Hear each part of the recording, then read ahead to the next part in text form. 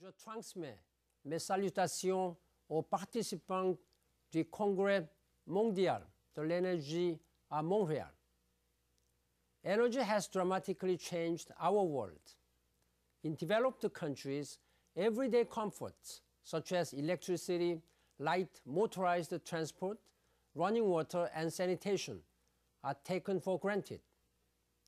But such benefits have yet to reach billions of people in the developing world.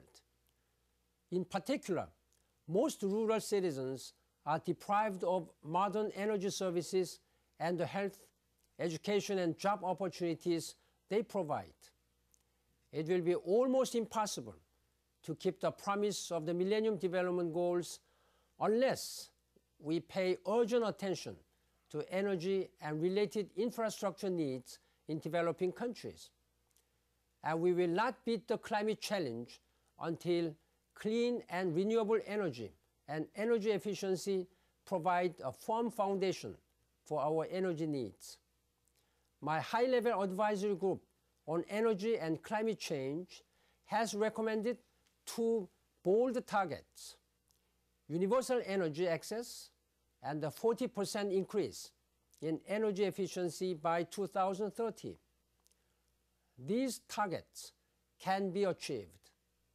To realize them and all our energy goals, the United Nations counts on partners such as the World Energy Council.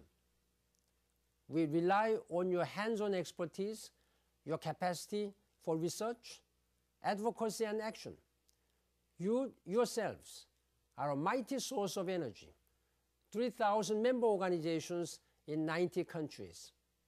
With your help, we can bring clean, affordable energy to billions of world's most needy people.